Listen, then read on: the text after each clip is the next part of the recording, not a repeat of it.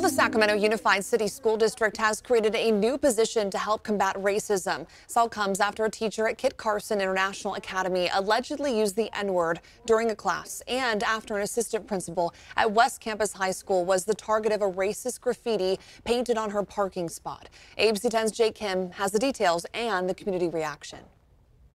Acts of racism at schools in the Sacramento City Unified School District have outraged many students, parents, and community activists who have been demanding change and action within the district to address the ongoing issue for several months. We also think that it's important that we continue to improve how we communicate, how we increase accountability, and how we continue to be more transparent. In a press conference Wednesday morning, SCUSD Superintendent Jorge Aguilar announced the district has now created a new liaison position, which will be fulfilled by social justice attorney Mark Harris, a longtime Sacramento community member who served in a number of public service positions for over 40 years. The goal of Harris's position is to prevent racist incidents from happening in the future and suggesting changes within the district while also providing independent recommendations on investigations.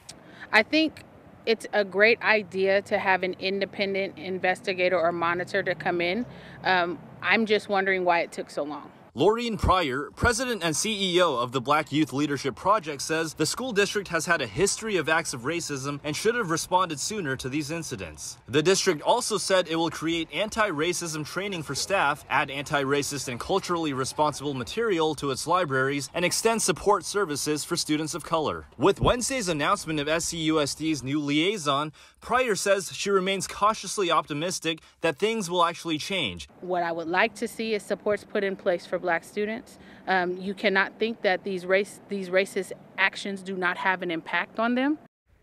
And while many are applauding the district's efforts to create the position, it's also being emphasized that they will not be celebrating until the work is done. Now, we reached out to the Black Parallel School Board and the NAACP for their reaction, but we have not heard back just yet.